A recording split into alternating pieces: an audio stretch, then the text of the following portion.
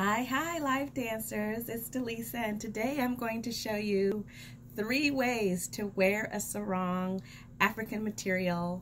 It is Black History Month, as we all know, and today is for the body, and we want to look good and feel good during Black History Month. I know there are probably a lot of events and church events that people want to go to, and you may want to go a little bit traditional with your head wraps, and how to wear the sarong. So I've got some material here, about, I think I have 2.5 yards of fabric. This is my logo fabric that I got from Chigamba. Thank you, Tsuro collection. I will put her information in the comment section in the description. So yes, so this fabric, African fabric, is really strong. It's really good for head wraps and wearing sarongs. So one way, a lot of times when I'm performing and we're in an area that may be a little cold and we're looking around for something to throw over our shoulders and we don't want to show our costumes off too much, I just wear the fabric sesa, just like a little shawl. So you can do that. You can also bring it up. Number 2 way, you can do it as another type of shawl and just throw it over. And African material can bring out any type of outfit that you're wearing. You could have all black, put a splash of color with it, and go, and there you are. So now, that's number 2. And now for the head wrap. I'm going to try to get this going for you.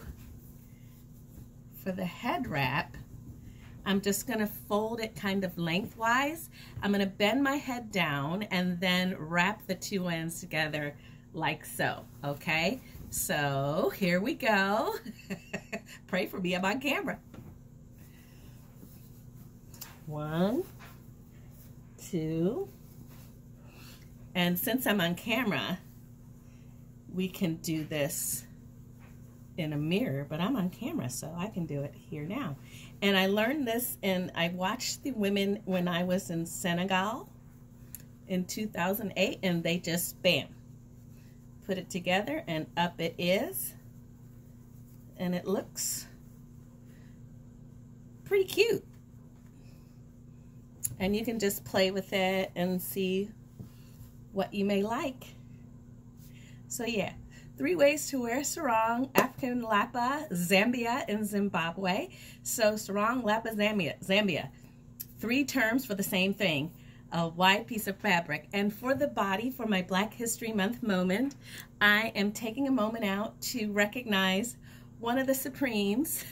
If you know the Supremes, they were a group. You need to know who they are. And we have Diana, Florence, and I'm going to lift up Mary Wilson today.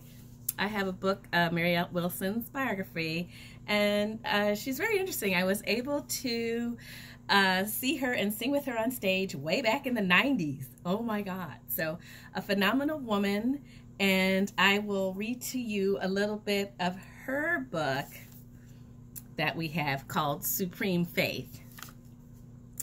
And we got this book in 1990. Supreme Faith begins in 1970 as Berry Gordy has been paving the way for his betrothed, Diana Ross, to shed the Supremes and claim her solo stardom.